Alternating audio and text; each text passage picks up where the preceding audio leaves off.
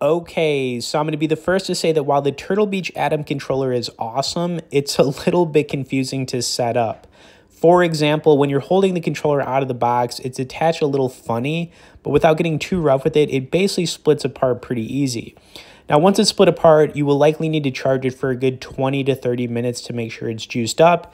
And after that, you should download the Atom app from the Play Store because it's got a list of games available for the controller and firmware updates. Okay, now connecting this controller was also a little confusing. And basically, you first need to make sure the controller is turned on by touching this button on the left.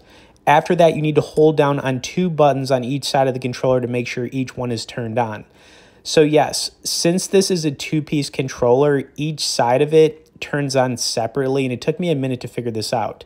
And that's very important. Lastly, you just need to connect this controller in your Bluetooth settings by tapping the small button on the bottom of it. However, if both pieces of the controller are not turned on, the Bluetooth is not going to pop up. Okay, so that's basically it. I'm actually going to run a little more gameplay on this thing because it is awesome. Of course, if you'd like to get on our tech newsletter where we send out one email a week and awesome updates, we'll have a link directly below in the description. For now, let's run it. Hey.